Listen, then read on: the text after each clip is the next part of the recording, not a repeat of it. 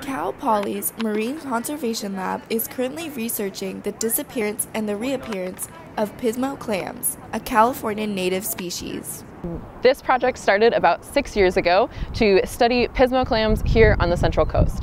The Pismo clam used to be a super important recreational fishery species, but in about the 1980s their populations declined. So we're trying to understand why that happened. In 2021, Pismo clam populations increased, and researchers are currently trying to figure out why. We do know that overfishing was a very large cause of the fishery collapse, but there may have been a number of other factors.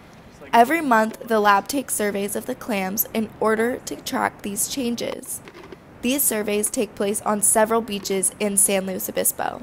So we start at the top, kind of dry, sandy portion of the beach, and then move our way into the intertidal, digging a straight line or a trench called a transect from the top of the beach into the intertidal.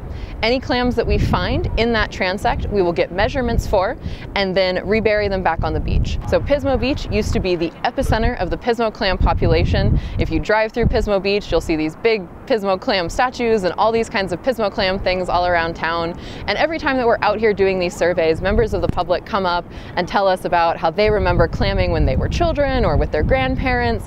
In order to fish Pismo clams, you need to have a fishing license. The clams need to be 4.5 inches in size, and there is a limit of 10 clams per day. While populations are increasing, the clams are still not big enough to be taken and eaten. Poaching clams will result in a citation and a fine. What's really important is that we leave these clams here and try to make people aware that they cannot be taken home, you cannot eat these yet, and if we can leave them here and kind of protect them, that maybe 10 years down the line we will start seeing a recreational fishery again. For Mustang News, I'm Gabrielle Downey.